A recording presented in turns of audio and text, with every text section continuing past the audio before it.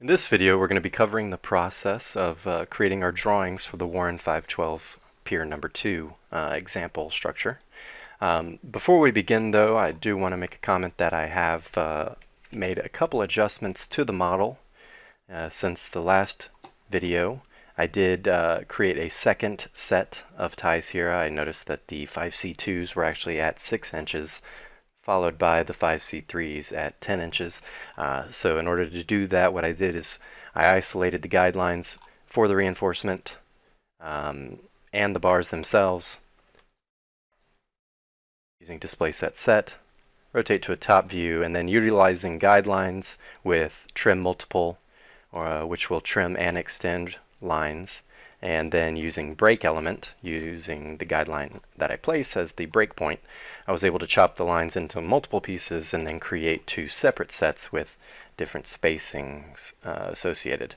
Then after that, I mirrored them to the opposite side to have the same layout there. Before we get into positioning, I did want to cover a couple of other changes that I've made specifically to the cap here, based off of some testing that I've done. Now, it seems that we're running into a little bit of trouble being able to obtain the user mark that is applied to lapped reinforcement. I have a problem, or I have a feeling the program is having a little bit of trouble differentiating between which bar you're attempting to get that user mark from inside of a 2D detail. So what I've done to begin with, I'm going to go ahead and double click on this reinforcement in order to open it up, is I've removed the lap options for our bottom reinforcement, and I've actually come back and modified the quantity of bottom bars or bottom slots available to 7. That way it'll match the top reinforcement layers better. Now, the reason I did this was that it allows for me to better align my stirrups from the top bar to the bottom bar. There was potentially some issues that you could get in, especially if you're using a wide range of bar sizes, in that stirrup wants to be right up against the bar and it could apply some leaning. So I've increased our bottom quantity to 7 here for our reinforcement, and for our longitudinal bars, I've only placed them in 4 locations of those 7 slots, as you see here. Now, you can also notice that I've broken my left and my right reinforcement up into 2 separate entries. For my left, I have a location of left selected, bar size 8. Left offset of -11 foot 9.5, which is just long enough to get it off of this face and allow for that user-defined left in condition to follow the bottom of the beam slope there with the 13.2 degree angle, 11 foot 8.5 inch length. Now, for my right offset, 21 foot 6.5, that's just long. It's the distance from this face to the end of the bar. So basically, this face to center of beam plus 1/2 lap length. Now, all of these values are just mirrored inside of the right entry, so our location would be right. Our left offset now is 21 foot 6.5, right offset -11 foot 9.5. No left in condition, our right in condition matching the same as the left with the 13.2, 11 foot 8.5, and we are good. Now, if I go over to my stirrups, you'll see it's the same thing here. I'm just wrapping them around the bars that are actually present. Even though there's room for 7 slots down here, I only have 4 of them there. I need to make sure that I'm choosing the right spaces there.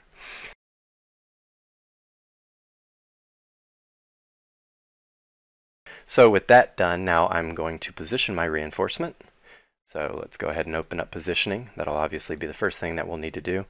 Gonna click on the first icon just to reset the numbers to 0. The second one will open up the bar factory settings dialog you see here. Click browse and open up the rebar shapes ACI.rsf file. Hit open. Check the box for mark straight and mark straight vary, and then check the last box to accept those settings. Now, one more thing before I continue with this. Additionally, within these tie sets that I've created here along the tapering edges of this cap, utilizing the irregular dispatch reinforcing, and on the options tab, obviously these will be varied sets, but I've modified my bent vary code to have same mark. That way, by default, these bars will all be marked the same mark as they are on the drawings here. You'll see 5C2 represents every bar of that set regardless of its length. So I just kind of maintain the same thing. It'll help us out whenever it comes time to assign our user marks. So now that we're ready to begin positioning, I'm going to click the third icon here, and then I'm just going to click Choose All. It'll run through 1, 2, and then we should get our results of the reinforcement, where we can see all of our bars in here. We have one unmanaged shape here. I'm going to double click on that and look at it. No, it appears that this is our radial tie on the end there.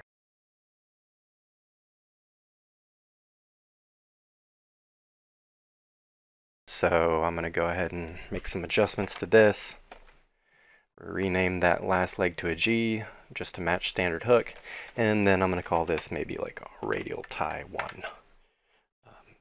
Whenever I'm happy with it, I'm going to hit OK. And we are good. I'm going to accept it. Now everything has a shape and a bench and a bar mark applied. Our 5C2s have been applied 5A10. And 5C3s will be 5A11. We can see that here now. And when we're ready, I'm just going to go ahead and hit the check mark to accept. Now that we have all of our bars positioned, the next step that we're going to need to do is apply our manual bar marks. So let's go ahead and open up the manual marking utility. Now, depending upon when you're watching this, you may notice some differences in appearance between my dialog and yours. For the purpose of this training, I will be using features that were made available in the first release, as well as every other release following that, for the utility. Basically, any of the icons you may see that you don't have on yours are just added features that will be coming in a future release of either OpenBridge or ProStructures. So, to begin, let's go ahead and we could do this one section at a time, maybe the footing and then the column if we were worried about getting confused, but using the 3 toggles I have here enabled, so we're going to make sure that you obviously have to enable them one at a time. They disable each other if you turn one off. So I'm going to enable all 3, and now I'm going to do a drag selection to get all of the bars, and then I'm going to hit load. In future versions, if you have no selection present and you click the load, it will do a load all. So just to make things easier. Now I'm going to rotate to a front view, and with the highlight bar option activated, I can right click on an entry here and say locate rebar elements in model, and it will identify where those bars are. So now that just helps me to identify, okay, I want to call those, in this case, 11A1. And then below them, those would be our 11A2s, followed by our 8B1s. Now we have a 6A2 and a 6A3 here. I believe those are going to be our face bars. 6A2 becomes 6A3, 6A4, and then 6A5. Alright, so now that we have those entered, what we can do is go ahead and apply these marks. And with that done, I'm going to turn off the maintain rebar label grouping, and I'm going to come down, and with that label grouping off, it is now summarizing all of the 5A9s. So if I turn it back on, you may notice that my 5A9s are multiple entries here. It's because there's multiple sets and multiple stirrups. But they're all the same bar mark. So I'm going to go ahead and turn label grouping off because I want to use the same bar mark for this. And I'm going to just use 5C1. Next up are our 5C2s, which are all of the 5A10s. We can go ahead and double check that. Both sides, yep. Okay, so 5C2, 5C2, 5C2, and then 5C3s, obviously. Just entering these in, 5C3.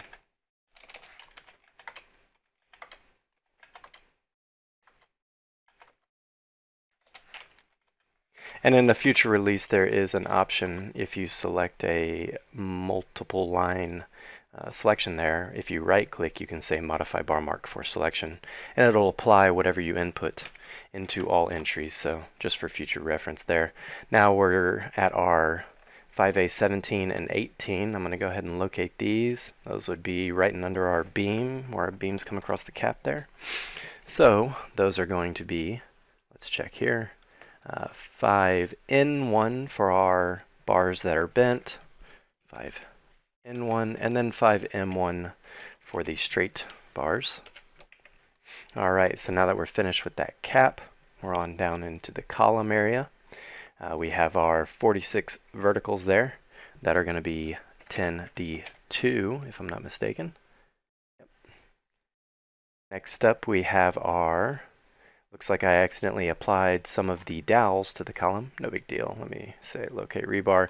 And if ever that happens, so in this case you see that it is currently assigned to the column, what I can do here in a second is double click on the bars and choose a different concrete element to assign it to in order to change that ownership. So I'm not worried about it right now. I'm just going to go ahead and enter in here 10D1.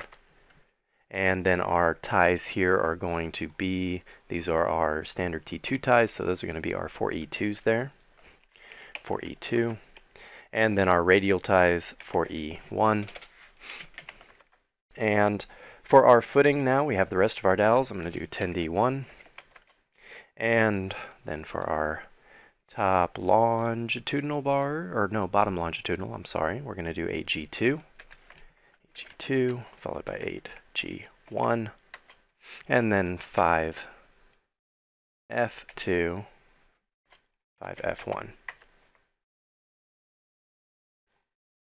And with all of that defined, I'm going to go ahead and hit apply marks.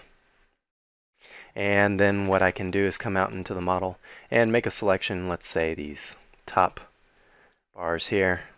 It's actually going to select all the beam, but you'll see there should be a little additional information present for each of these elements down at the bottom. You see 11A1. Alright, and if you're ever concerned if it got applied properly, you could always just clear the selection, and let's just get the cap in this case. Oh, selected one of the ties of the column there, and it selected the entire column. There we go. And I'm going to load that reinforcement. So there we go. We have our 7 11A1s, 7 11A2s, and so on and so forth. All right. Now that that all looks set and good to go, we are ready to begin creating our drawings. Now that we have our user marks applied, we are ready to begin creating our drawings. So I'm going to rotate to a top view. And I'm going to go to the Drawing Production tab and section callout. Make sure we're on the full size filled. That's just going to ensure that any circles that we place are going to be a filled circle, like for rebar ends for longitudinal bars, or dot reinforcement, or circle bars. So I'm going to define the width of my section there and the depth, and I'm going to give it a name, and I can call this one elevation, let's say full. I do want to create the drawing model, and I do want to create the sheet model because I don't have any yet. I'm going to go ahead and adjust my scale here just to make it a little bit smaller on that sheet. But you can set it to whatever you'd like, and we can always modify it after the fact. Now, last thing I'm going to do is uncheck the option for Open Model. I do not want to open the model yet. I want to create another elevation for the right half of the section that we're going to create, or this elevation we're going to create. You see on the left half we have hardly any reinforcement shown, and then on the right half nearly every bar is resymbolized. So we're going to create that same presentation in our final result. And we're going to need 2 drawings to do that. So I'm going to go ahead and hit OK, and it will create those drawings for me in the background. And now I'm going to place a second section callout and utilize the same full length and depth of the pier here. And I'm just going to call this one elevation partial. And I'm going to deselect the create sheet model, modify my scale here to be 3/8 inch equals a foot. And when I'm ready, I hit OK. Now with both of those created, I'm going to navigate to my full sheet here, or not the sheet actually, I'm going to navigate to the drawing model. So if I hover over the annotation symbol here, I'll get a pop-up. And then in the combo box that appears in that pop-up, I'm going to select the drawing model item, which is identified by that gray background icon there, and then click the folder icon to open that drawing up. You could have also navigated to it through the views here or through your models dialog as well. Now that we're in this view, I'm going to turn off the levels of the 3D bars from the model. And this full view is intended to be the left half of my drawing here. So most of my reinforcement is going to be hidden, especially the column reinforcement, as well as a lot of the beam reinforcement too. So I'm going to go ahead and activate my quick edit hide bar, and then click the edit selected bar icon on the end. And we can also go to our level display while that's running, and in the level display for the active model, which is the drawing model, we can see that the levels appear as appended versions of their 3D level. So we can use this to quickly turn off all of the column and dowel reinforcement visibility within this drawing really quick. Now I'm going to go in and start hiding the beam or cap reinforcement that I don't want to see. So basically all of our stirrups and our face bars and our top bars, as well as this first set, because they'll be visible within the right side of this elevation. I am going to keep these middle ones visible because they actually cross over that halfway point. So now with that finished, I'm going to activate my Modify Rebar tool and select the first set up here. And I'm actually going to check the box for Detail All Bars. You'll notice that I selected this set by clicking on the delimiter. That took me straight to the bar range display options for the set. And I'm going to modify my delimiter to give a different presentation, as this callout kind of does, of pointing at the bars themselves. So once I have that set and I'm happy with the location, I can offset it up and down however much I need. I'm going to go ahead and hit the check mark. And for our second set, I'm going to turn the Detail All Bars on and hide the delimiters. Alright, now that we have our presentation set up for this middle set, I'm going to go back to our first one and place a call out, the 5N1 call out you see here for that set. So I'm just going to select the bars themselves using the Modify Rebar. And let's see here, user mark. Now in this case I don't want a line label because that's going to try to put it on the line. I actually want to use a leader or an arrow. So I can choose to use a terminator or no terminator. It doesn't necessarily matter in this case, but I'm just going to come out here and click and then choose a point for it to go on. And let me modify my preset here just so that I get the user mark. And I'm going to adjust my position to adjacent. That's better. That looks pretty good. And if I want, I could even pull down here. You see it's just attaching to that leader. And the lock to origin function, what that is going to do is lock it to whatever bar is actually being identified right now. So if I were to come back up to my bar range display and with a typical internal bar delimiter, if I turn Detail All Bars off, you'll see that is the bar actually being shown. So just a heads up on that feature there. So I'm going to come back to my label and do that there, and maybe give it an arrow just to add a little bit of zazz to that, and accept. And now we're ready for our beam reinforcement here. Now one note about the beam, it was noticed that whenever you have a lapped set of reinforcement with user marks applied, the program is appearing to have a little bit of a trouble identifying which element to get the user mark from. So I've actually added these to the beam as separate bars, identical in all their dimensions, just one's a left bar, one's a right bar, removing that logic of a lap so that I could place my call out there and continue on to my bottom bars. Now I could actually copy this call out now, so I'm going to use my quick edit tool and copy bar label. Click the edit selected bar icon, choose the bar label you want to copy, left click once to accept, and then choose the bars you want to copy it to. So obviously my top footing reinforcement and bottom footing longitudinal reinforcement. Now I don't want to select my transverse bars because these callouts are intended for longitudinal or main bars. With those two finished, I'm going to go ahead and just make little adjustments to them. Click and drag to relocate the callouts to a place that I want them to be at. At this point, now that I've copied the label, if I wanted to further adjust these callouts for whatever reason, I could use the Modify Rebar tool and just select that label and then relocate it to wherever I want. Go ahead and do that for both of these. A quick way to get all the styling formatting defined and then copied over, and then if you need to make further adjustments, you can. Now I'm going to label my longitudinal bars here. So I'm going to go ahead and select them. On my longitudinal bar label, we need to be using the 5C1 user mark. Basically just obtain our user mark there. No terminator, as is the case here with these. We're just going to be doing the same thing, pointing at the center of the bar with a line. Position adjacent, yes, that's going to give us that text right next to the leader line there. And for leaders, I'm going to specify that we want 2. And with that set, I'm just going to click in between whichever 2 bars I want a leader to go to.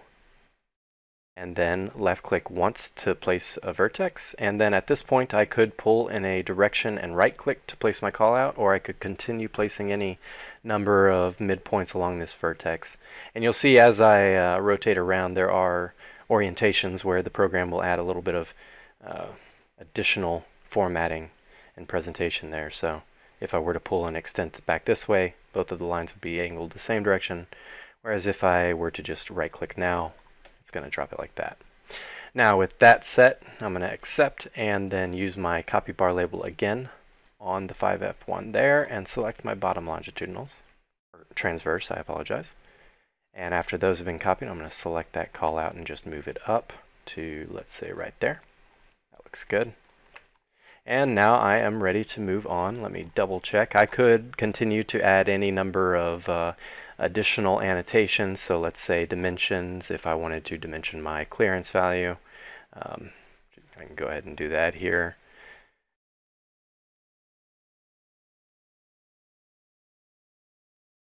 Now do note that these clearance values may not be accurate. Side clearance was not indicated on the drawings, so I just went with 2 inches, and so on and so forth. Now I shouldn't have placed these on this side, as that side's not going to show up. I'm actually going to clip that off, but I can continue here. Let me actually fix this annotation to show the distance to first bar, and if I need to modify this, pull it over here. And let me shift it down maybe, so I can get more information in there. Get my second one placed.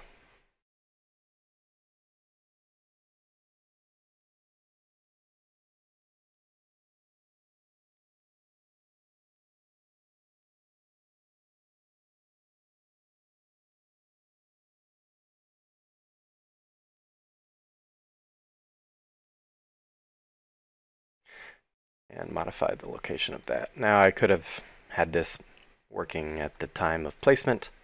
All I need to do is just within my dimension style, make sure my location is semi-auto, and then see I can control that while placing it. If I right click, it automatically places it, so that's the whole semi part there. Now from that point I could continue on and actually, you know, utilize the full length of this detail.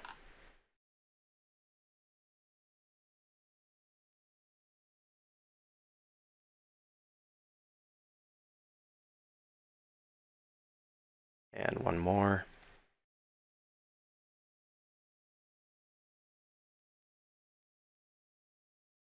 And I'm actually going to come back and delete that first 3-inch one that I placed now, since I have this chain created. So what I'm going to do is, like I said before, remove that so I can utilize this. I'm going to modify this, actually drop the dimensions, so I'm just going to drop our dimensions here. Just get rid of that one dimension and add in a manual 3 inches on the end so it doesn't offset like it was there.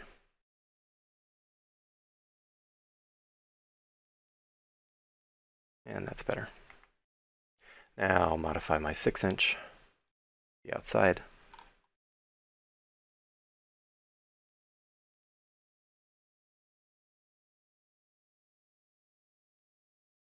just replace the 6 inch as well. Let me make sure that it is, yep, 6. Okay. And the only reason I'm doing this is just because I didn't want it to do that stacking appearance that we were seeing there a minute ago. So if you're fine with the stacking, then no worries. But I will be modifying this. Shift out there. Perfect. And I'm going to come back in and adjust this and say top footing.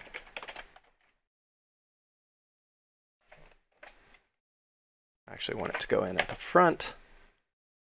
And I'm going to paste it here too, and then change this to bottom footing.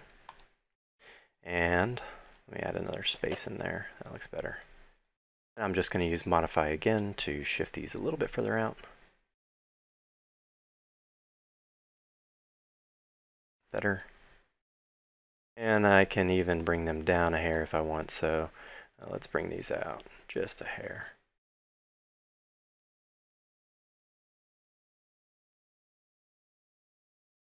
Just a little bit more room to work with our 3 inch here.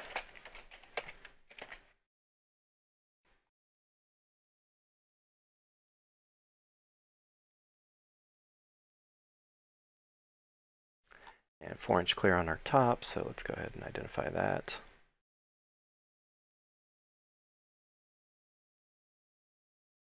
Now you'll notice that it is 4 1/4. What it's doing is, since we are resymbolizing the center line of the bars, I may want to come in and, or actually what I can do is go into my level display and turn on the rebar from the footing.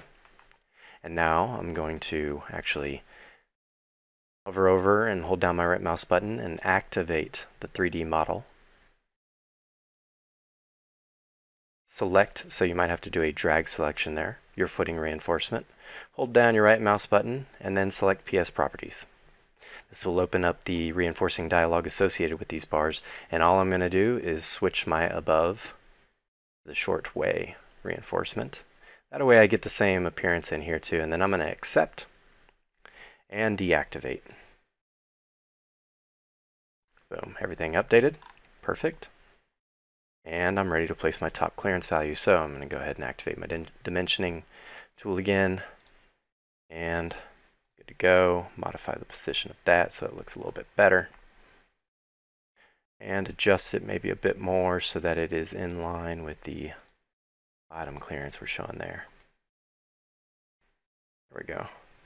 And let me modify this. About there.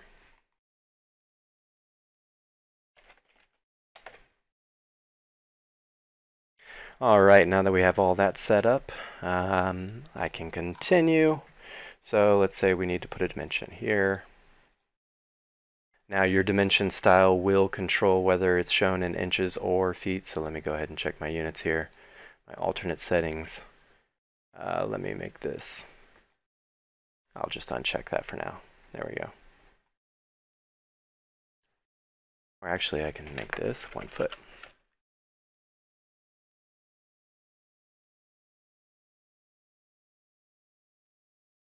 There we go. That'll show us our 3 foot there. Any other dimensioning, you get the idea. We can just continue on as much as needed. So with that done, now we're ready to go to our second elevation. In this elevation, we're going to be recreating the right half of our elevation here on this drawing. So in most cases, we're going to be displaying all of the bars and utilizing some other form of maybe, adding our own notes just to get some of the added arrows in here.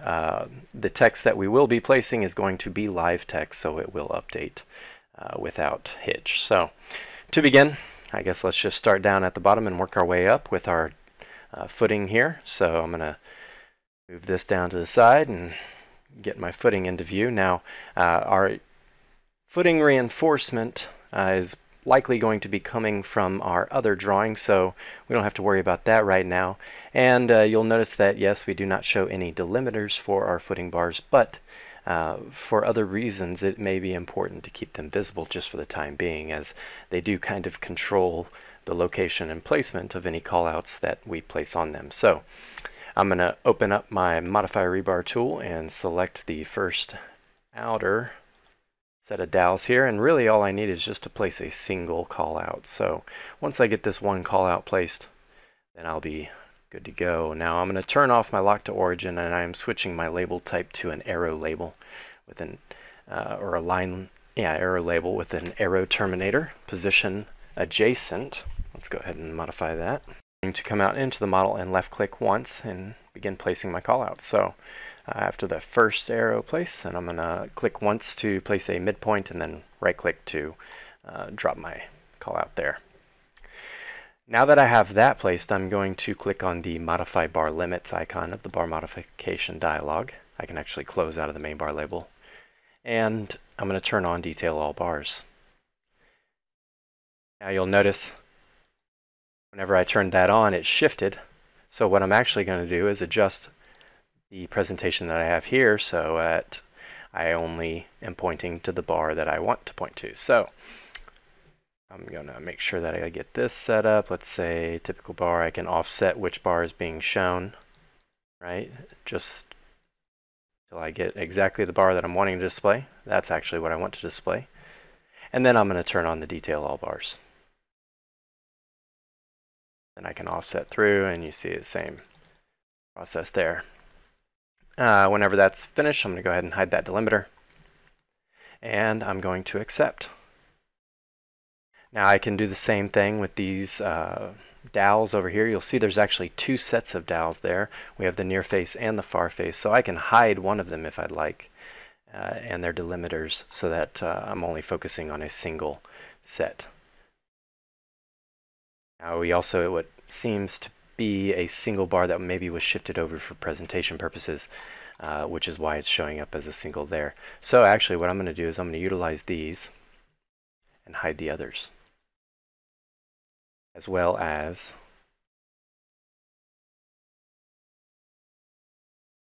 a single bar of unknown origin. Hide. Perfect. Alright, so now we're just going to modify this center range, and all I'm going to do in this case is just detail all bars and hide the delimiters. Reason being is that I am just going to utilize the easiest way to place arrows is with a note. So I'm going to enable my place note tool, make sure that I'm using the proper dimension style and working unit, font height there. Text rotation doesn't really matter. I'm just going to put a space bar in there and make sure we start at the terminator, and let's say I'm going to give it one here. Now I'm actually going to change my text here so that it doesn't give me a background. And before I place, I'm going to use that as a point of reference.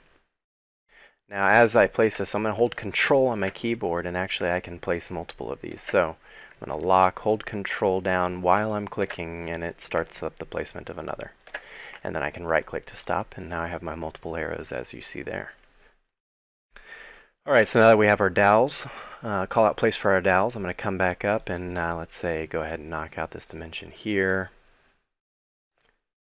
And now we're ready for our 4E1s or our ties. So I'm going to go ahead and activate my Modify Rebar tool and select my outermost set of ties. It looks like I clicked twice too fast. I'm going to go ahead and right click just to place that call out there. But what I need to do is modify my bar range display. So I'm going to detail all the bars, and I'm going to shift that call out good and far outside. That's about good right there. Close that, close my bar label, and then reopen it so it enables the Modify Bar Label tool. And I'm going to adjust this call out text to facilitate my needs here. So it's seeing that we have 25 4A13, or if I were to select the user mark variant of that, 4E1. But what I want to actually create is this call out right here. Now the summarizing of the quantities I'm going to kind of infer on my own. So what I'm going to type in here is the bar size.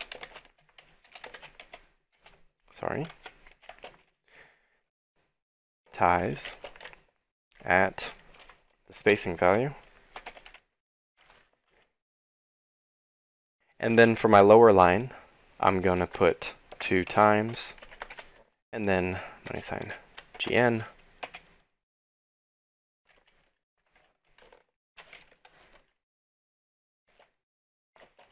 And then my money sign open bracket, user mark dot mark.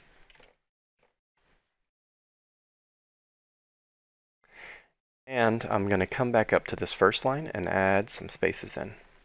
So what I'm doing here is creating the centered appearance that we have back over here. And I could actually put my and sign in there, and I am all set up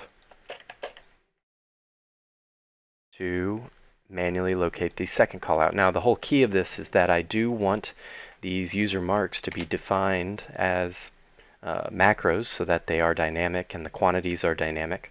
The only thing that I'm inferring is that 2 times right there, so keeping as little static as possible. Now with that said, I'm going to hit the save modified bar, and I'm going to come and select the second tie in, or the alternate tie type. So with this one, what I'm going to do is use a arrow label type with no terminator, position adjacent, don't want to lock it to the origin, and I am just going to formulate whatever I need to complete this sentence here. So I'm going to use the GN that's present there, and actually I'll use the user mark starter point, give myself a hyphen in between the two, and another 2 times. Now what I can do is click once. It looks like it's getting placed perfect. Now all I'm going to do is come back over to where this text is, click once somewhere around it, and then move upwards and right click, right? Obviously it can't stay like this, but what I can do is come over here and check this box for hide, and you see that that leader line turns into a dotted line. So now I can accept it, and if I need to, let's say shift this down, oh, maybe a little bit more up. There we go, and I can shift this one down to about right there. Make sure that they're lined up. Perfect. There we go. That's enough. Now I'm ready to add any additional callouts that I need. Additionally, I need to modify my range display here. Accept that. And this one.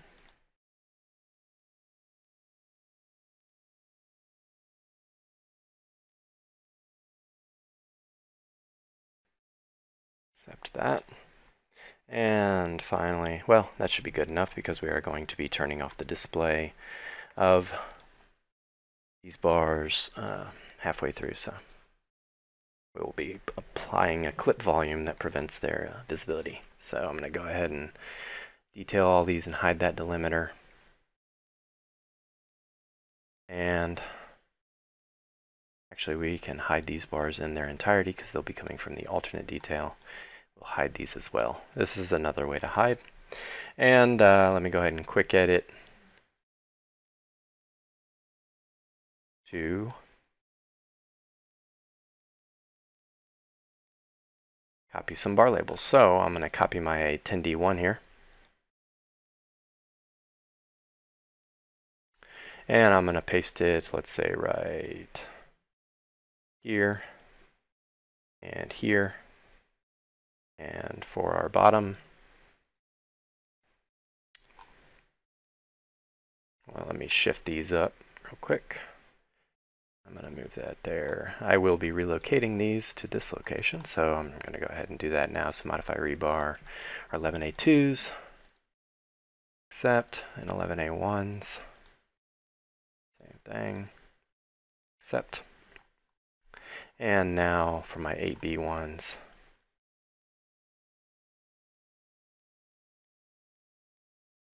Perfect.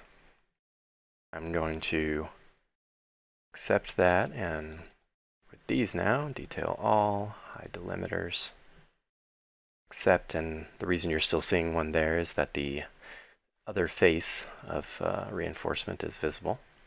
So I'm going to now do the same thing for my top here, detail all, hide delimiter, accept, and then hide the other face. I'm not going to worry at this point in time about anything that is on the left side of this detail, as it will be presented using the first elevation we created. Now the only thing remaining is our verticals, so I'm going to go ahead and modify rebar on them. And before I do that, I'm actually going to utilize my copy bar label. Get that 10D1 copied up to our verticals. D2, perfect. Now I am going to shift this up just a little bit because I'm probably going to clip out the middle of this detail. So let me go ahead and do that now. Perfect. And if I need any additional lines, I can use the note tool. I will need to do the same thing. I want to modify my rebar and display all of my verticals, so I'm going to go ahead and do that now. And arrange display, detail all, hide delimiters, accept. And we can continue. So now for our stirrups, modify rebar, detail all. I'm going to be doing the internal as I want to point to them there. And go ahead and label main with our user mark on an arrow adjacent. Lock to origin turned off. Click. And 5C3. Perfect. And I'm going to accept that. Actually going to modify these next and hide that delimiter. Detail all. Accept. Now for my 5C2s, I could call them out like this, but I'm actually going to switch it up a little bit, and I am going to flip this to the other side and then just use my label, line label, call out to place 5C2 right there. And lastly, detail all. I'm actually going to keep that delimiter there, accept, and for the other set, I'm going to detail all and hide delimiters and not bother with labeling them as they're called out right here.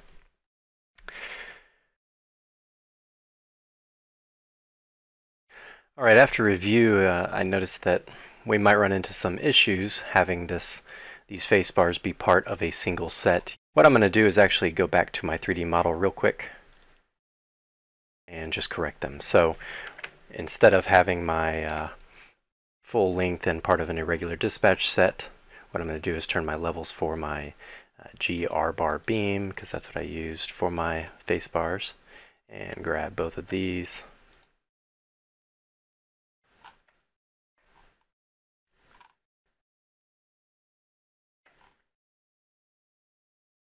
And display set.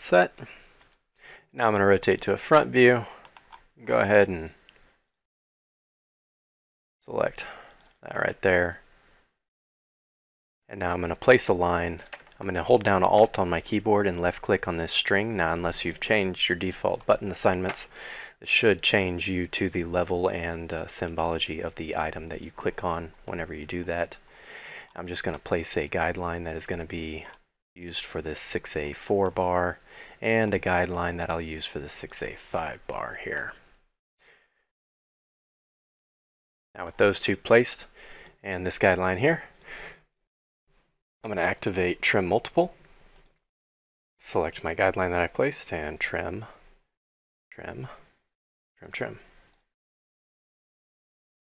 An easier way to do that would have been to click and drag after selecting. If I would have clicked and dragged, it would have automatically trimmed everything that I crossed over there. So with those taken care of, now I'm going to select display set clear and turn everything back on, and open up my single rebar modeling tool. Choose bar size 6. Doesn't need to be a stirrup. And then finally, for my in conditions, I don't want any assignment on the description of rebar cap. Select my concrete, and then I'm going to highlight all 4 of those guidelines. Make sure I have 4. You'll notice I only have 2 because I need to copy them first. So let me go ahead and copy them to the other side. So we're going to go from, make sure they're in the right plane first. Yep, they appear to be. So I'm going to copy them from this line to that line. Rotate to a front view. Now do a drag selection. Should have 4. And go ahead and select. Alright, that should get them all in there. Now I'm going to select those sets and do positioning just to be safe. I'm not sure if anything could have been adjusted. Nothing should have been adjusted. They should have similar marks. And with that done, I am going to apply my manual marking. So these will be 6A. Yes. Go ahead and locate those. Those will actually be our 6A3s, not 6A5s. 6A3, try again, 6A4, and 6A5. And I'll apply marks, come out and look at my little properties, make sure that they have the proper marks on them. Let me select something in here.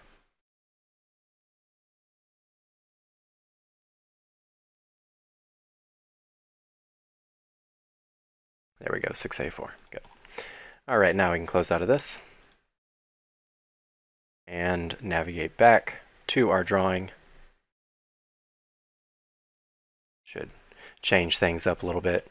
You'll notice that our callout that we placed on the end here is gone, but it's going to make it a lot easier to detail these bars out. So, all right, so I'm going to just edit my new face bars here. Go ahead and select them. I want to modify my bar limit, detail all the bars, and typical bar delimiter. Go ahead and offset this. Let's see where we are at.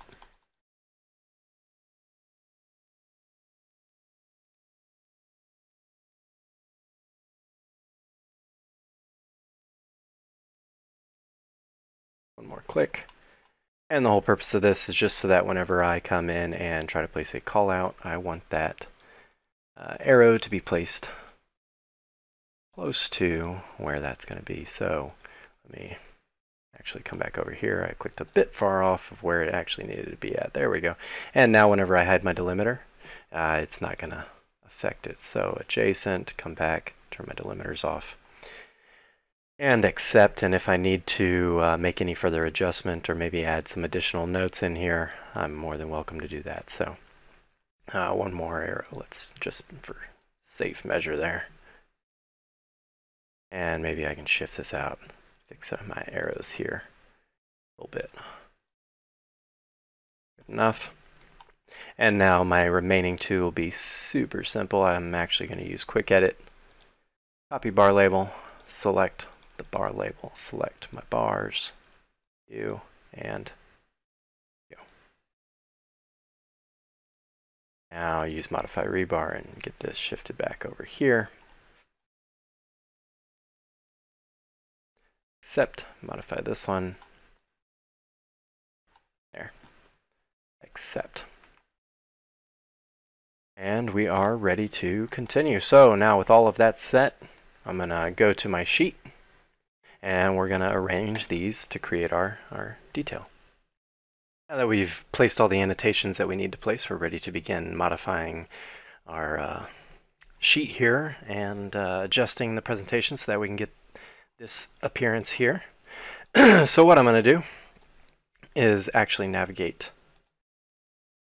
to our sheet model, and you should see the partial, or the full rather, but the only partially detailed view already. What we're going to do is turn off the levels that we turned off in our drawing model so that we are hiding the same elements. So let's turn off all those column and dowels.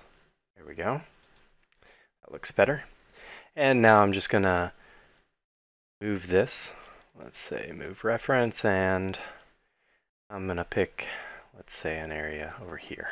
Now, with that set, I'm going to move the drawing title down a hair, and I am actually going to copy this reference right on top of itself. So, copy, and I could do it off to the side or on top of itself. It doesn't really matter. But basically all I'm doing is just setting myself up for the top and bottom clip boundaries. So let me just go ahead and put it over the top of itself for now. And I'm going to place a break line. So there's many ways to place a break line. You can obviously just come through and create your own break line, but I've actually written a little add-in that creates a pretty simple break line, really quick and easy. And it uses your active level, so let me go ahead and set this to make it look better. And I'm just going to pick a location for this break line. Now I am going to turn those 3D, not 3D, but the resymbolized dowels back on, just so I know where to place the end of this break line at. About there. And I'm going to copy this break line up to right about, let's say, there. So this internal area will be the part that I cut out. Now with those two placed, I'm going to switch to a construction level, or construction element level. Quickest and easiest one is just PS construction, or PS const. And switch my weight back down to 0. And what I'm going to do here is just place some shapes. So I'm going to activate my place block tool and come over here to where I place my break line. And I could either set my origin and pull across, or you could use that as your snap point and come up and over that way, and then just modify your shape back in the opposite direction, let's say to right about there. And really I'm just going to copy this straight down to the bottom one. Obviously these shapes are a bit bigger than the clip volume that I'll need, so I can shorten them down if needed. But the whole purpose of these is just to give me the basis for my clip volume. So I'm going to shift this over a hair, and now I'm going to use my modify dialog with the insert vertex, and I'm going to add in this break right here. There we go. And same thing here.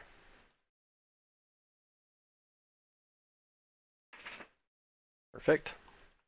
So I have those two set up. Now I'm going to create a copy of these.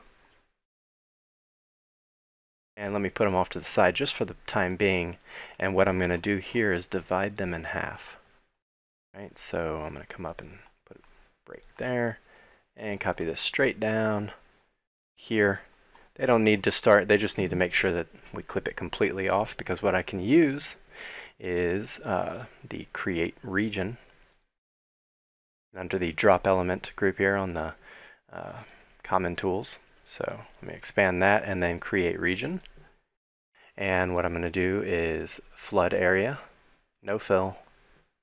And I don't want to keep the originals, that doesn't necessarily matter. And then I'm just going to click, click, click, click. Let me check these real quick. Make sure I completely go across that and completely go across this. Looks like it might have gotten a little off there, and repeat the process. More time here. Maximum gap, let me turn that down to 0. That's what's happening. There we go, perfect, and perfect. So now I have the two volumes I need for these sides. But before I continue, I'm going to go ahead and modify the clip of these. So I'm going to right click the first one, and in my references dialog, I apologize, and then go to clip boundary. Doesn't matter which one we select since they're in the exact same plane, so I'm just going to pick the bottom one first.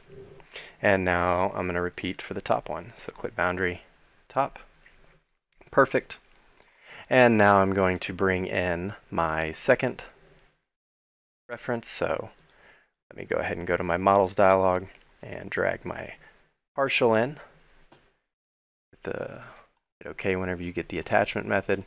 If we need to modify any display in this, I don't think we do. Everything looks pretty good from here. So I'm going to just shift it over, hold down your right mouse button while hovering over the reference, and then the pop-up window that appears, go to Move Reference and select. And then we're just going to move it so that we can snap to that corner there. Perfect. Looks like we might have a scale issue, a difference in scale, so I'm going to highlight the drawing title for this one and make sure we're at 3/8. Nope, we're not, so let me go ahead and change that to 3/8. And move the reference to here. Perfect. And I'm actually going to turn the concrete off from that partial. Reason being is that the concrete is getting in the way of other elements in the full view. So turn those three off and now everything breaks through. We're showing the concrete in the other view, so we don't need to show it here. Now with that in place, I'm going to copy this reference. So let's go down to my partial and copy. I'm going to use the exact same process as before, copying it right on top of itself. And now we're going to go to our references dialog, right click the first one and clip boundary, choose our lower right hand shape, and now for the second one, clip boundary, choose our upper right hand shape. And now we have exactly what we're looking for. So with that being said, I'm going to go back to my references dialog, highlight all four of them at once using shift, or you can click and drag, and then I'm going to check this box over to the far right for treat element or treat attachment as element for manipulation. So what that'll allow me to do, if I turn off my level for PS construction, I can highlight all elements and all parts of that drawing, and the boundary is actually now associated to the drawing. Anytime you move a reference using this, though, make sure that you do not select the drawing title, as the drawing title naturally moves with a reference. So now I'm just going to shift this down to right about here. And I'm going to select all of them at once and shift them up. Let's say right about here. Now I only need to show one of these drawing titles. I don't need to show them both. So at any point in time I can delete one of these. Just make sure that whenever you delete, you do not delete the reference associated with the boundary. So no. Right? Now I can also see that my callout here is partially cut off, and maybe I need to make some adjustments. Something happened in there. So what I'm going to do, and all I need to do really, is adjust my clip boundary. So I'm going to check my level display and turn my PS construction back on. And it's this shape that I'm going to need to modify. So I'm going to go ahead and just come in and use insert vertex and place a vertex at the end of this break line here, and then come up. So all I need it to do is just break there. Perfect. Now I can actually hold down my right mouse button and activate that detail. I don't even have to switch from this drawing, and shift that up just so that it looks a little bit better there. Go ahead and deactivate. And if I need to do any annotations over here, let's say for our overall heights and whatnot, I'm more than welcome to do that too. So what I can do for that is I'm actually going to navigate back to my, my full here and get my annotations or my dimensions placed there. So let's go ahead and do that. So I'm just going to place from here, here. And we will do from here to here.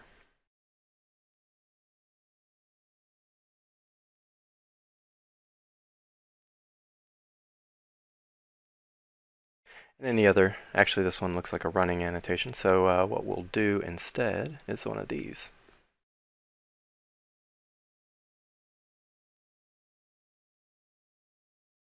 Bring that out to about here.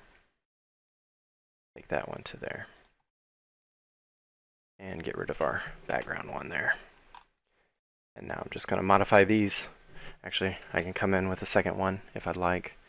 And we will do back, standard, here to here, to here, and finally, we're 2'9". Any adjustment that needs to be made to these, I can just use my modify element, shift them out a little bit, make this one match. There we go. Now I am going to modify this text.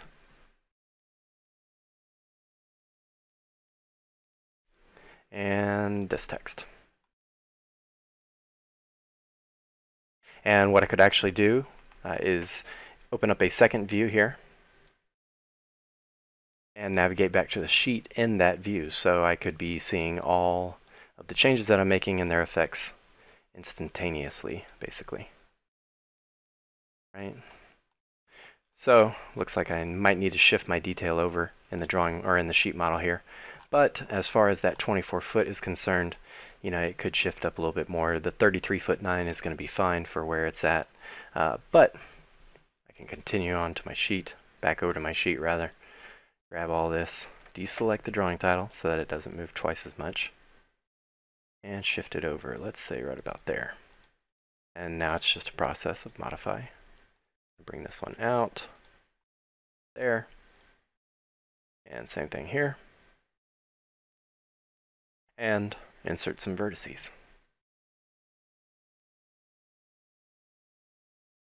One at the end of the break line, and then up. And now with all of that completed, all I need to do is just turn off my PS construction. Obviously it wouldn't plot, but now we're all set. All right, and then maybe I add an additional, maybe some arrows over here once I get my match line in here. So let me go ahead and do that now. I'll go to GNOSim, use this one, and wait 2, and then just locate the center, come straight down.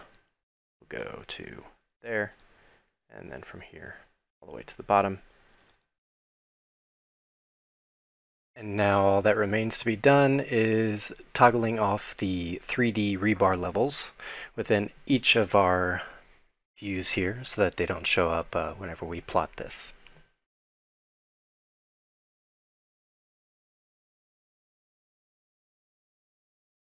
Now that we have our elevation detail created, and if we're happy with it, of course we could come in and continue to place any dimensions, obviously using the reference that is displayed in its full entirety to accomplish those, let's say, lap dimensions and so on and so forth, embedment links and whatnot. But with what we have completed so far, we can continue on, and now let's create the column section here. So what I'm going to do is, the first thing I'm going to do before I get any further actually is change the name of this sheet model. So I'm going to go to my models dialog. Up on your ribbon, you can go and locate this icon here, click on it. It'll open up your models dialog, and I'm just going to right click on the sheet and say rename. And now I'm going to give it a name that's a little bit more synonymous with an actual sheet. Let's say S1 in this case. You can choose whatever you'd like. But the whole purpose behind that being it will update all of our drawing details as well as enable you to place those annotation symbols whenever we place a call out or a section cut in here, identifying the correct drawing number and sheet to find it on. So now with that completed, I'm going to go back to the elevation full drawing model, and with our settings we have defined currently, as in no rebar being displayed and only the selected resymbolized elements showing up, I'm going to activate the section callout tool and choose my drawing seed of section full size filled and height from model, create drawing.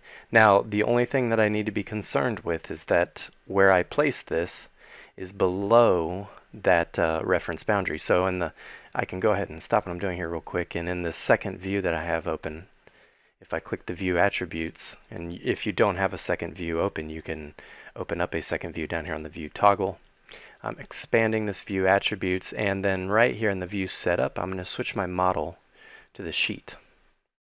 Now it'll keep the drawing model as my view 1 model, but then I can see the sheet over here, so I can identify kind of how far up I need to go and make sure that I'm not, going beyond that. And I can always adjust it after the fact if need be. So I'm going to go back to my section callout tool using drawing seed, section full size filled, height from model, and I'm just going to come over to the left side of my column here, or the right side, doesn't really matter. I'm going to hit O on my keyboard to set my origin. This just helps me to make sure that I'm off to the side a little bit. It's a bit of a habitual thing, but doesn't hurt. So I'm going to click once to begin placing my section here, and I'm going to pull all the way across and then click again. And then it doesn't matter really which direction I go in, I just need to look in a direction there and click. Then I'll get the create drawing dialog. We'll just call this column section.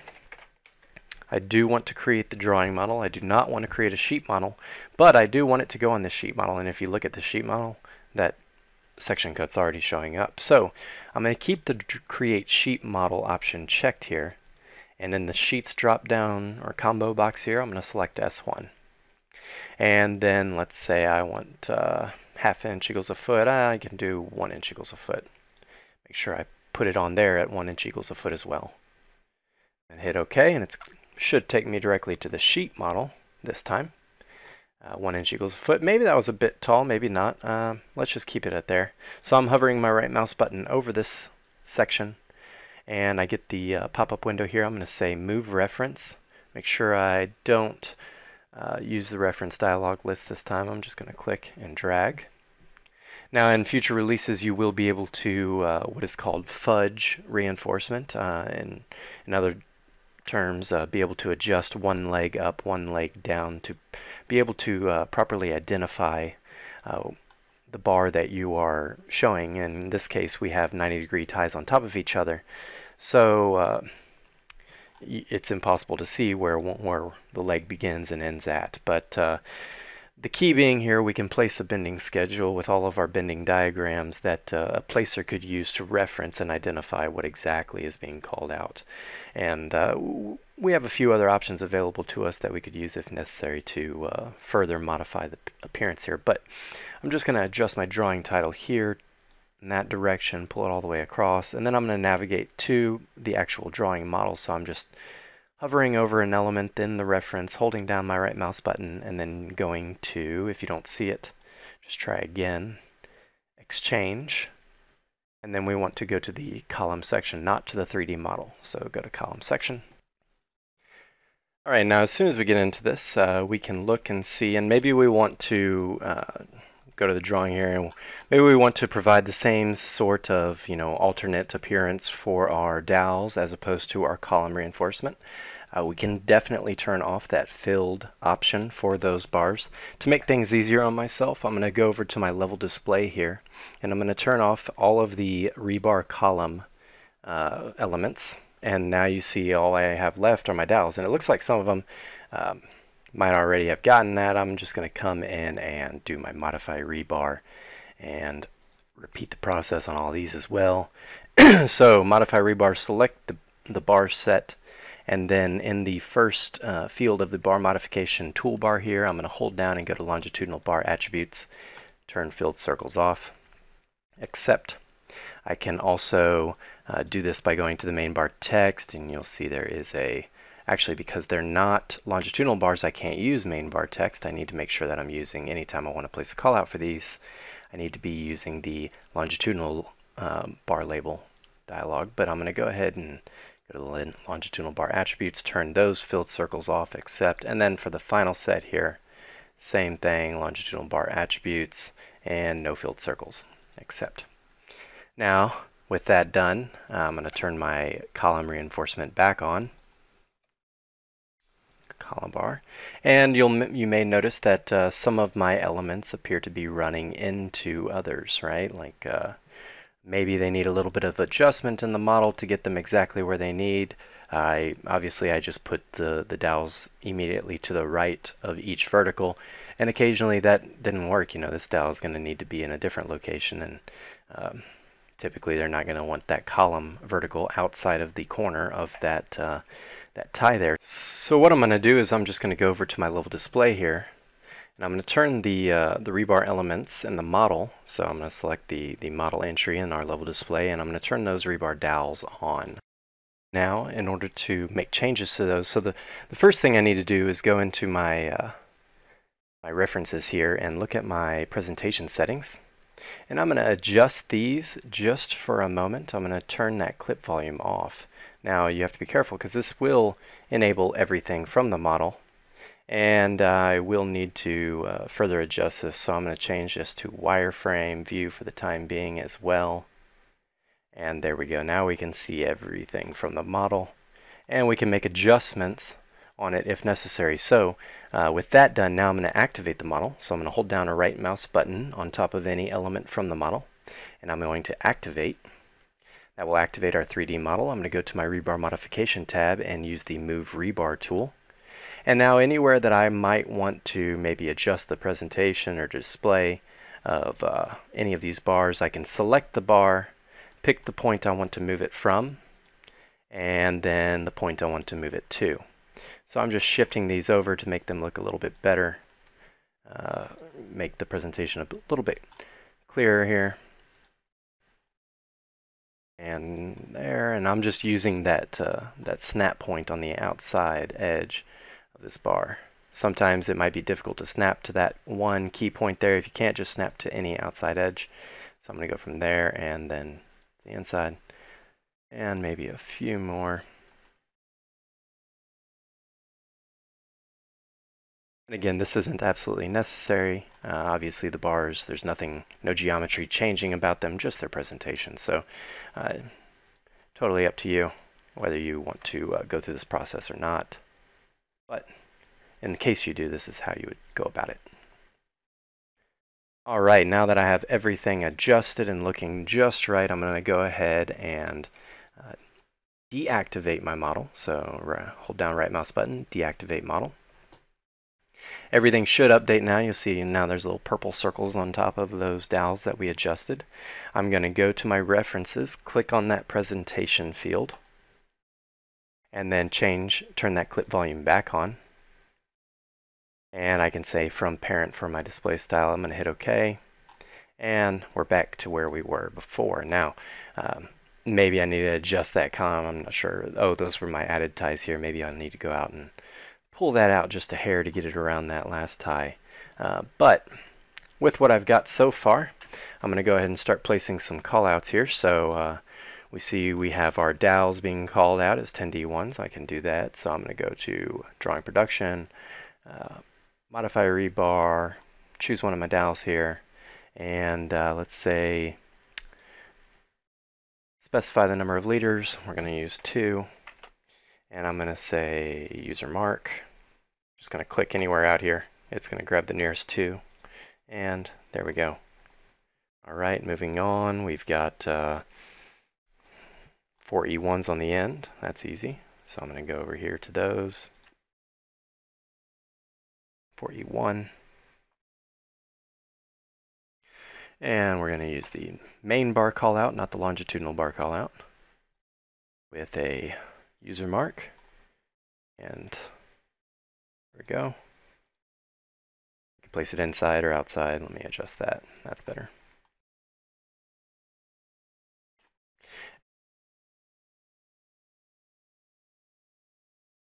Now with those 2 callouts placed, I'm going to use the quick bar edit tool, or quick edit, to copy the bar label from this 4E1 to the numerous 4E2s that are present.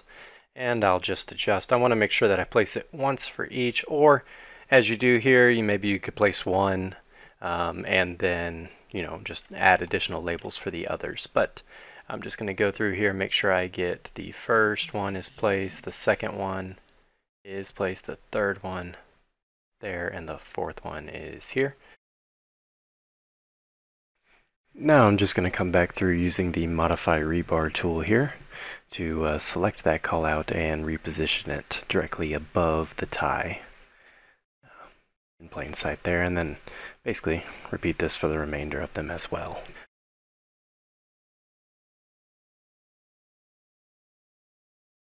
If I want to make sure that they're at the same height, I can smart lock here and come across and make sure I can do that.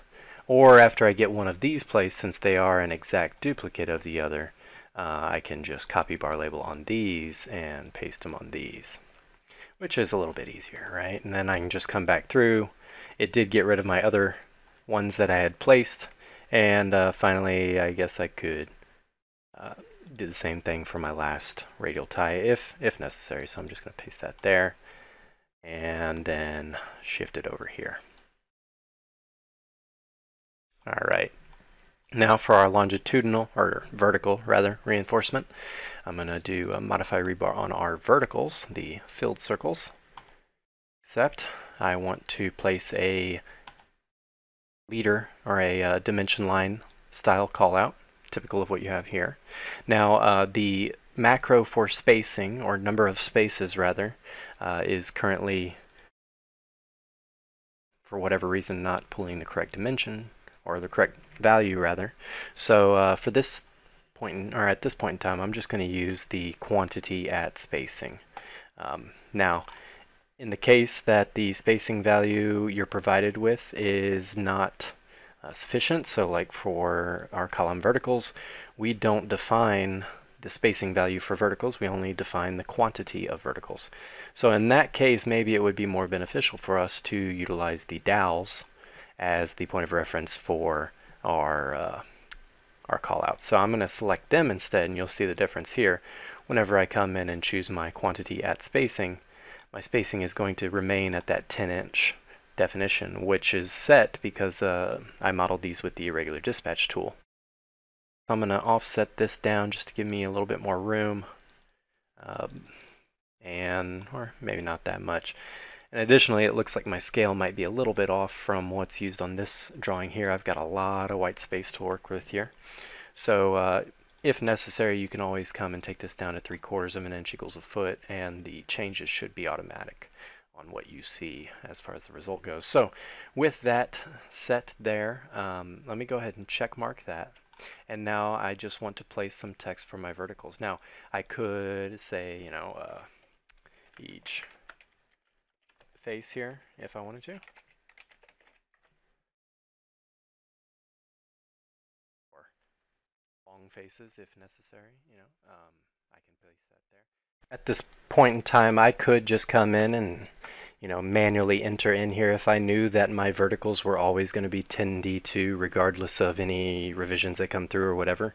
I know that the bars and any information I place about them in regards to bending dimensions, lengths, material takeoff quantities, and whatnot, is going to be utilizing the information from the model. So if I can be certain that 10D2 will be used regardless of if this pier gets taller or shorter in this detail, it makes things a little bit easier because I can just come in and say put an ampersand there and just manually type 10D2. Now, all of my spacing and quantity is going to be live updated from the model, but at least now it looks like I need to add another space right there. Anytime you have the item type in there, I believe it's ignoring that space immediately after the item type, so I have to add a double space there. But now that I have that set, I have my 10D and my quantity and spacing on each face there. Now I need to detail my bars around these outside edges. I'm just going to place kind of an ambiguous, or not ambiguous really, but I'm going to use a radial dimension myself. Now in future releases you will be able to utilize, the program will be able to utilize any radial path defined to create our delimiters as needed. But for the time being, we're just going to use our radial line here. That looks good. Maybe it's a little lopsided in nature. There we go.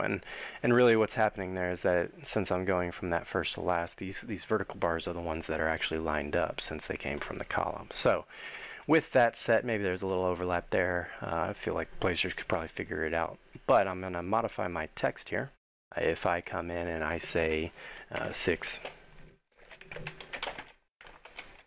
spaces, 5, 10D1, and 10D2,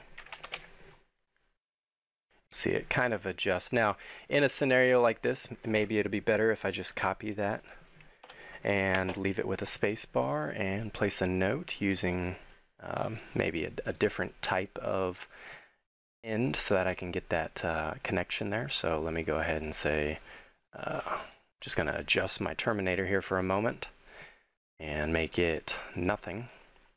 And then I'm going to Control V, paste in there, and let's move this down. I want to start at terminator from there. And the last thing to do is just make sure that my text style is actually proper. So in this I need ... 125, and that's text height. That's better. Paste that there. And we're good to go. Now I might need to adjust this in. Let's go inside here a bit more, and it'll flip sides. As soon as it runs over that text is when it will switch to the other side there. And I can continue this as much as I need. So let's say I need my dimension lines. So width of column, length of column, straight edge. Well, let's go from the outside edge. So we'll go from here to, there we go. So from there to there to, obviously right, we have 14.2. I can also snap to the center. All right, and then it should be another. And we can adjust these lines after the fact if we had any kind of difficulty. I'm not sure why it's giving me trouble there. Now that we have all of our callouts that we need here, if we needed to add any other guidelines, annotations, you're more than welcome to do that. Just to give you a quick walkthrough here, I'm going to use the GAnnoSym level. I like to use the same level for all of these annotation elements as it helps kind of keep things in order. I know which levels are going to pertain to what elements and stuff like that. So let me go ahead and make that a little bit longer. I'm going to use the properties dialog to do that since I don't want the center of it to move. I'm going to make it just, let's say, what 4 foot looks like. That's pretty good. And the same thing for the long direction. So this one's going to just end right at the column. I'm going to go straight across here. So from there to there. Now that we have placed that dimension, the only things that may remain to be annotated here are our center line of Pier. So I'm going to go ahead and activate the Place Note tool. And using the Iowa DOT dimension style, I'm going to return my terminator back to what it was originally. And I do want my horizontal text rotation, that's fine. So with the current settings defined, I'm going to check my text style here. Make sure it's at 1/8, that's good. And then I'm just going to put, I can either type in CL Pier, or I can come in with just a C space Pier. And I would probably put 2 spaces in there. And what I'm doing here is just basically formulating a text string that I could use to come back with a second piece of text and create the L to create the center line symbol. But I'm going to go ahead and turn on my inline leader. I do want an inline leader. There we go, that's better. Place that there, and I can go ahead and use this one for now. I'm just going to format it so that it looks proper with my CL, and let's get our text rotation back to 0 here. CL, that's good. And now I'm just going to copy this from there to, let's say, here. Maybe shift these up. There. And then, let's see, last thing, I'm going to copy this bar label over to my 10D2s. So I'm going to edit that one onto, say, these. Where did it place that? There it is, 10D2. If I don't like that placement, I can use the modify rebar and come in, specify to preset, user mark, and just pick a location that I want it to place at. That's better.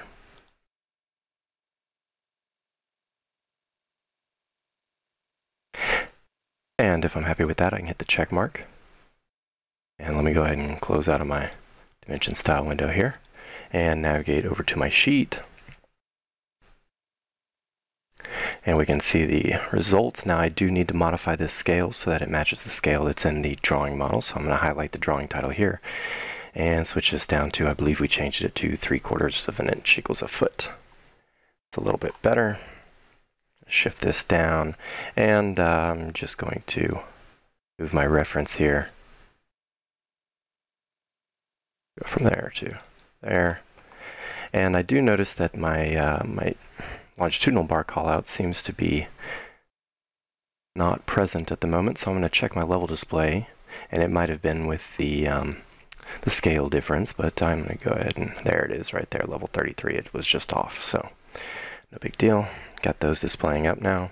And if I'm ready, I can create my top section. So I'm just going to create the top section. It's basically the same process of detailing it as before.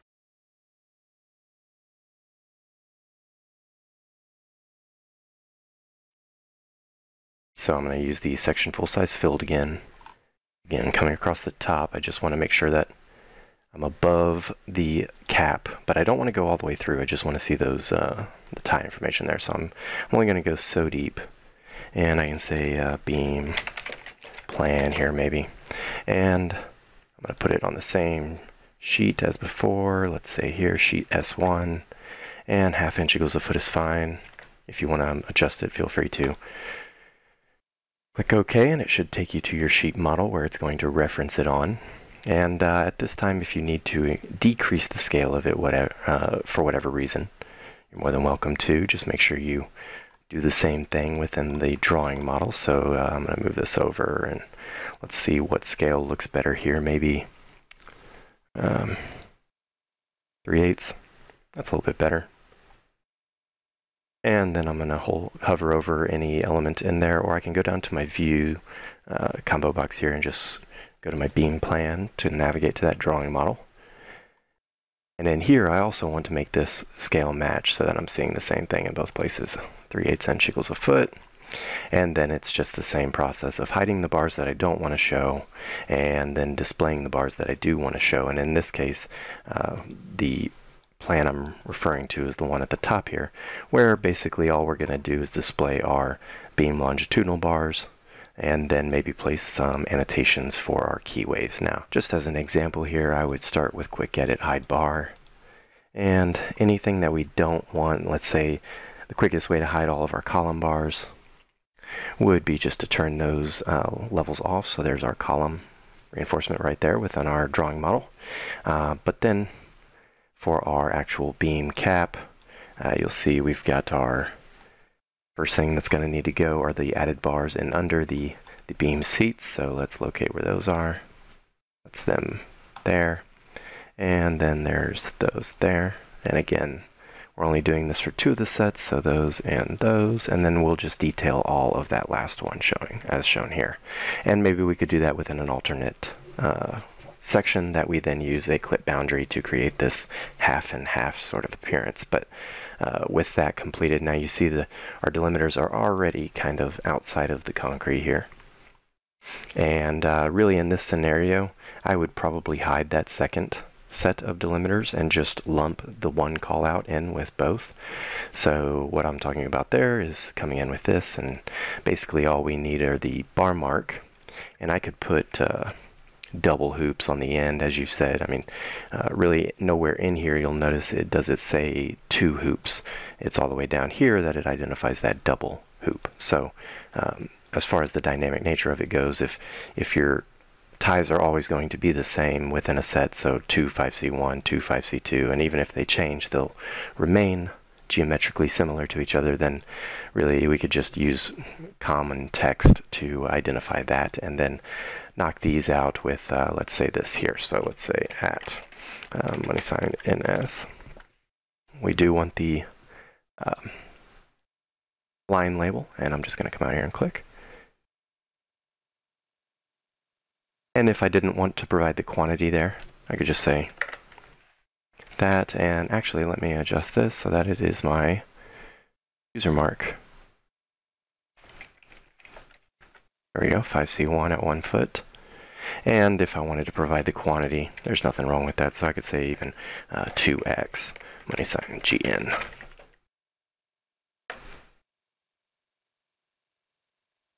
Maybe put a hyphen in there just for safe measures, make things look a little bit more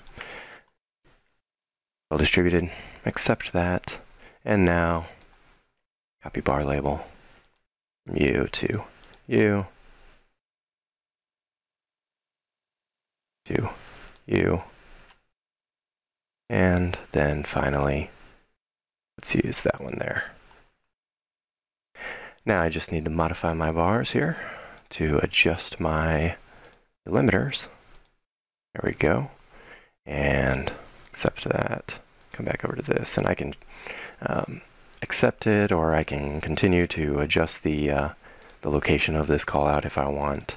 Let's say I wanted that one there, and so on and so forth. Accept this and flip this one here.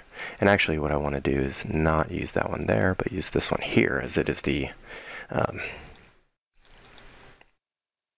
there we go, as it is the one on the topmost side of this plan view. So using modify rebar, come in and go to my delimiter settings, flip, and I can make further adjustments to these if I need to, maybe shifting one up, one down to get them outside of each other, as is necessary. But accept that, come down to this one and hide it, go to my callout settings and hide that. I don't want to hide the bar, I just want to hide the delimiter. There we go. And actually let me delete that callout, accept. Perfect. And again, let me just come in for appearance purposes here. I'm going to switch this over to a line callout, lock to the origin with a dot. And oops, that's not. There we go. Switch this to adjacent. Accept. And then finally, modify these here to just detail all, hide delimiters. And accept. And then basically anything else I can just hide. So unless I want to call out that bar in this location, so 11A1s are really the only ones being called out here, I don't really need to concern myself with anything else. So let me just modify this delimiter to hide it. I can actually use hide bar on the other longitudinals that are showing up. I'm assuming those are my 8B1s on the bottom there. And really anything else that is on the left side of my center line here, I can disregard, since I will use a clip boundary for this. So again, I would just, at this point here, what I could do is take this model, and I'm actually going to duplicate it. So go to my models, right click on the active plan, this beam plan, and I'm going to copy. And I'm just going to call this beam plan left. Left beam plan. Okay. And in this one, all I want to do is just maybe annotate these here. So using my modify rebar or quick edit, I'm going to hide everything that I don't need, which is most of this. Again, some of the column stuff that we need to hide is going to be easier to do just by turning the level off. So here's column right there. Already knocked all that out. Hide all these bars.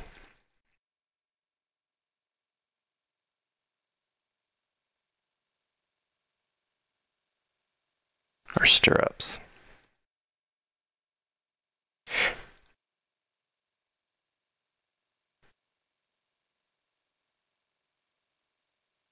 And basically anything that isn't being removed here, you might notice this, it actually during that copy it created it as text. So I'm just going to do a select all and a delete.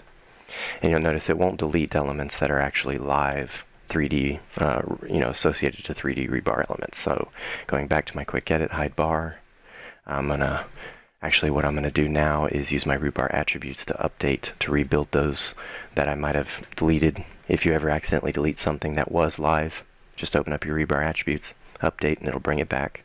And now looks like I might have gotten a little click happy on my hide, so I'm going to show my hidden and then unhide bars that I need, which is that one there. And turn that back off, back to hide bar, and let's hide the remainder of these ties that are unnecessary for us. Perfect. Next up, modify rebar on each of these, and I'm going to use my delimiter settings to detail all bars. If I want to, I can hide the delimiters. It's not really necessary for me to display these delimiters. Now for our 5M1s there, we might want to keep that delimiter just because of its appearance, but that's these here, so I'm going to go ahead and flip that delimiter to the other side just to match what we've got here, and then let me close out of that and reopen my callout settings, and really we just need the quantity at spacing, so let's use our quantity at spacing. I'm not sure if the text will fit. Oh, yep, sure, it will. Perfect. Now with that done, I'm gonna accept that. Come into my other bar, modify rebar on these. I want to detail all and hide those delimiters. Accept. And then if I need to place any annotations dimensioning the actual spacing here, so let's say 1 foot, and the rounding there, or what unit is being displayed, is entirely based off of the active dimension style. So the reason it's showing 12 inches instead of 1 foot, if you recall, is that we modified our dimension settings within the units. Say if the distance is less than or equal to 1 foot, just display it as subunit label. So, alright, now we're ready to get this detail placed on our sheet.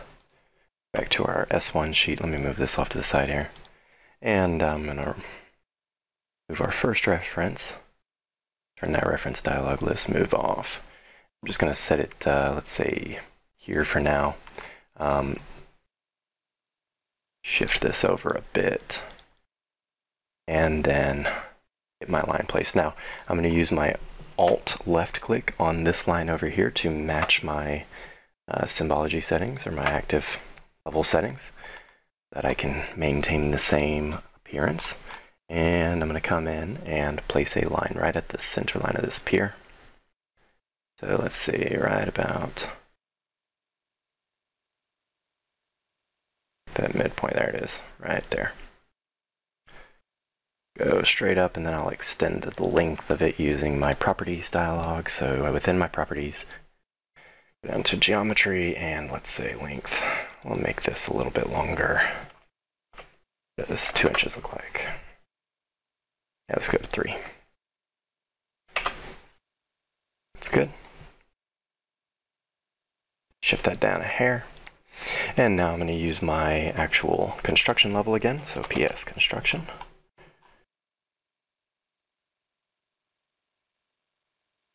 And then just create some shapes around here. I can set this back to the original. It really doesn't matter the level settings that I'm using for this element, since it won't even be visible. So just make sure I get everything I need wrapped around here. There. And I'm going to go ahead and mirror this right about center. This is going to create a copy of it that I can use for the other plan that I created. So I'm going to go ahead and bring that plan in now. So beam plan left, drag and drop. Okay, pick a spot for it, and we're going to move it now.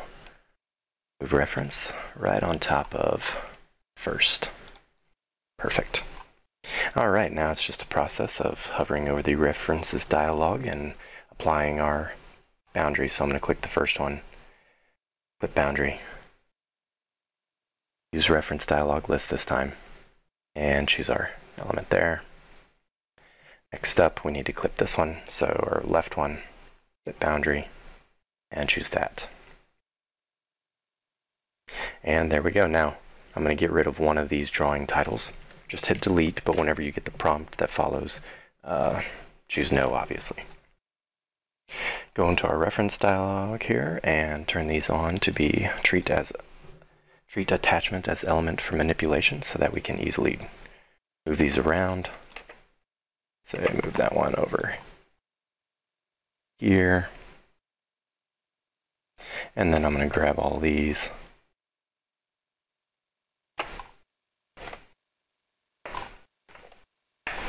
And each time I'm making a drag selection, I'll make sure that I grab everything that is associated to it. For instance, these break lines and stuff like that.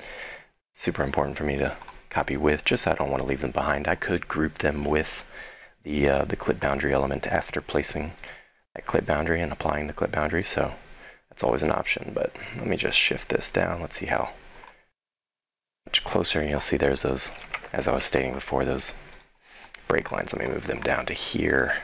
And as I was saying before, if I wanted to make sure that they didn't move, I can highlight both the clip boundary element and that break line and Control G to group them together. So let me highlight that clip, or that break line, and this clip boundary, holding Control on my keyboard, hitting G, group. And now whenever I move this, the boundary will move with it, and coincidentally, the break line too. So that helps out a little bit. Now in this scenario, maybe I need to shift up my column a little bit, get it closer to the bottom of this beam, and then bring this drawing title up a hair. And then the same thing here, moving this up. That drawing title back down. And then finally, let me turn that section at the top here on. Now if I need to adjust the location of that section, you see it's kind of cutting through the top of the beam there. I can take this right here, pull it up however far I need to go. That's good. And whenever I'm finished making my adjustments here, I'm just going to come in and turn that PS construction level back off. I need to get off of that level first. Go in and turn off PS construction and make sure all my other levels are looking good here. So let's see, in my beam plan, I am going to need to turn off my column bars there. I also see some levels here that are bars that need to be turned off. It looks like maybe some, oh, you know what that is? That's our delimiter for the longitudinal reinforcement. Maybe one of them is still on, so I want to turn that off. To do that, I'm just going to hover over any element within that drawing model, hold down my right mouse button, and go to the exchange. Now, in my case, it displayed like that, but it could also display with a multiple selection here. If you have the multiple selection, just make sure that you choose the option that matches the drawing model name. The other one will take you actually to the 3D model, so we want to exchange to the drawing model, do a quick edit, and just utilize hide bar to hide those bars. Alright, and with that finished, looks like we might need to hide this delimiter here. I'm going to go ahead and do that. Not sure if maybe I missed it on the first go around, but now we should be good. Going to use the save settings. Anytime you make some level changes within a submodel, it's always helpful to save the settings so that they are retained. And now we're looking good, so the only thing remaining would be maybe my bending schedule for all the bending information. And I'll be providing a secondary video to display the how-to on that, seeing as it will utilize the newer schedule generator tool that I've developed.